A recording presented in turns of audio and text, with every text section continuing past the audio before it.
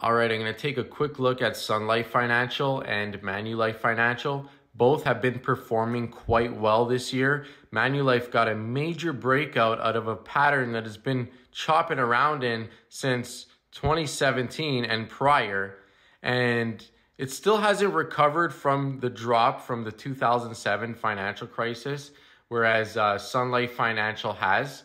And Sun Life Financial has hit new highs and is at all-time highs right now. But overall, both stocks are looking quite good, and I think their dividends are quite good as well. Sun Life pays a 4% dividend, and Manulife Financial pays a, let's see, 4.64% dividend. I think both of these stocks are good ones to keep an eye on, potentially for the long-term portfolio. As we know, they're big businesses in Canada with life insurance and retirement portfolios and all kinds of stuff. So I'm going to keep an eye on these breakouts.